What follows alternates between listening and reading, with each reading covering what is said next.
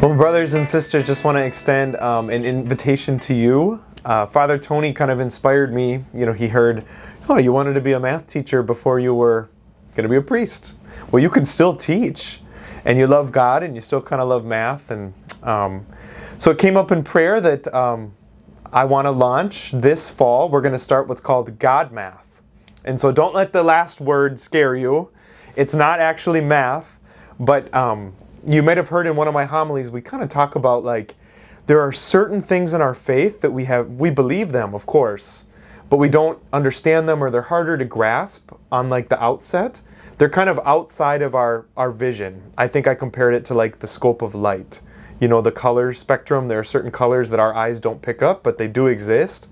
And there are certain things in our faith that are like that. And so God Math is going to be a once-a-month gathering. It's going to be in the evenings, on Tuesday evenings, an hour and a half, so it's a very low commitment. You don't have to RSVP, but we will have snacks. And then we're going to be doing a teaching. So there'll be a theme for the fall, a theme for the spring, and then we'll keep doing that. A brief teaching, we'll have time of discussion, and we'll finish out with some guided time of prayer. So we want it to feed the mind, to feed the heart, to feed the community. That's kind of the hope. And this fall, we will be going play by play through the Mass.